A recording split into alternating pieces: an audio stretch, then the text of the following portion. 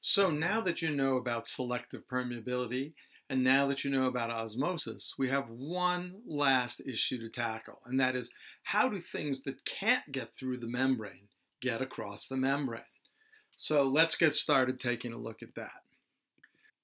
So as I just pointed out, most of the large solutes, things like amino acids, sugars, nucleotides, fats, can't get across the membrane by diffusion, so they need help getting across, and that help comes in the form of what's called a transport protein, a protein embedded in the plasma membrane that specifically carries these substances across.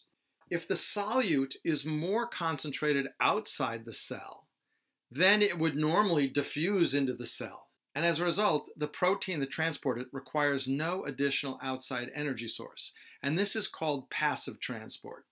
If the solute is more concentrated inside the cell than outside, then diffusion wouldn't bring it into the cell. In fact, diffusion would carry it the other way. And so then energy will be required to transport the solute across the membrane. And that energy, of course, is in the form of ATP, and such energy requiring transport is called active transport. So the words passive and active refer to the lack of requirement of energy and the requirement of energy to get transport accomplished. When molecules are going down their concentration gradient, in other words, from high concentration outside the cell to lower concentration inside the cell, then the proteins basically are just helping diffusion, and we call this kind of transport facilitated diffusion. There are generally two types of proteins that carry out facilitated diffusion, and I'm going to show you them right now. One are called channel proteins, and these are proteins that have channels that run through them that allow certain molecules to pass and others not.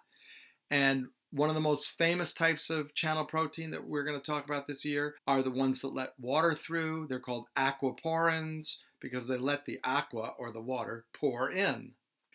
And then we have carrier proteins where the solute on the outside actually bonds temporarily to the protein.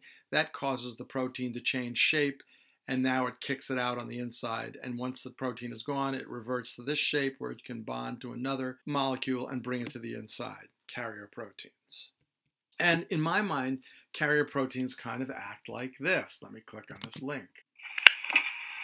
It seems louder over here. Hand me that candle, will you?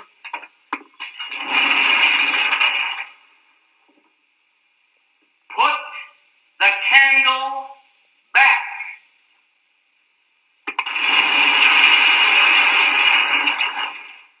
All right? I think I have it figured out now.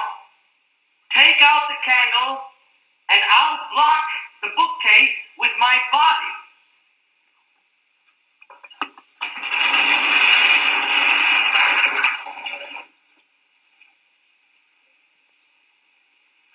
Now listen to me very carefully. Don't put the candle back. With all of your might, shove against the other side of the bookcase. Is that perfectly clear? I think so.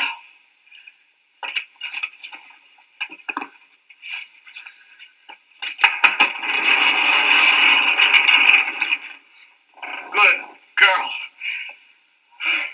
Put the candle back. So that's my idea of transport proteins. If, on the other hand, a molecule needs to be transported against its concentration gradient, in other words, it's more concentrated inside the cell than it is outside the cell, then, of course, what's going to be needed is the transport protein and energy.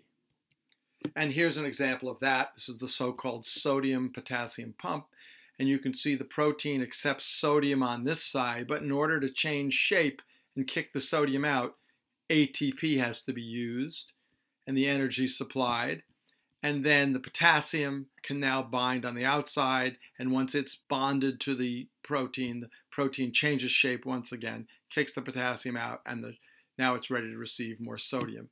This is an energy requiring process because the concentration of each one is higher on the side that it's being transported to.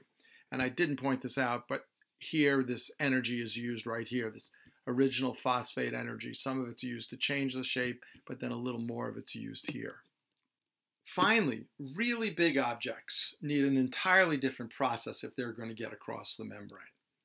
Endocytosis is the process in which the cell membrane actually reaches out and engulfs a large substance, usually a piece of food, and brings it inside the cell. And the opposite process, the expulsion of objects from the cell, is called exocytosis. And we've already seen exocytosis with vesicles gushing into a cell membrane and delivering their contents outside. Both endocytosis and exocytosis require energy, as you would expect. Moving vesicles and membrane around requires energy. Here's a picture. You can see here's some food outside a cell. It gets engulfed, put into a vesicle, and now it's inside. And here's the opposite process. A vesicle approaches the cell membrane. It gushes into the cell membrane and discards its contents outside. And by seeing this first one, you already know that in order to digest this food, it's going to have to merge with a lysosome.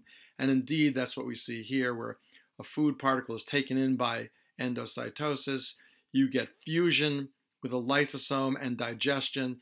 The building block molecules diffuse into the cell because they're high concentration here and lower concentration here.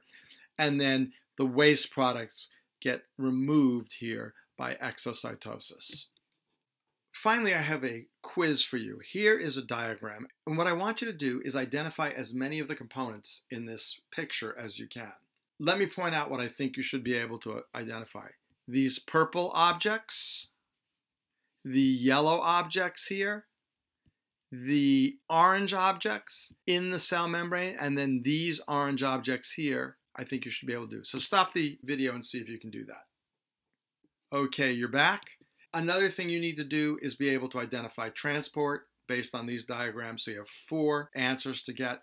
So you should stop the video and see if you can determine what type of transport is going on in each of these cases. Finally, we have one last quiz for you. Name each process and describe what is happening in each case. So that's it for today.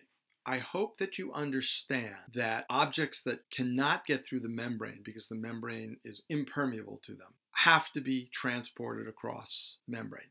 If they are relatively small molecules, proteins can assist that. If the molecules are coming down their concentration gradient, we have a facilitated diffusion process. If they are going up their concentration gradient from low concentration outside to high concentration inside, then energy in the form of ATP will be required. And finally, for really big things, the entire cell membrane has to engulf them to bring them in the process of endocytosis, or expel them in the process of exocytosis.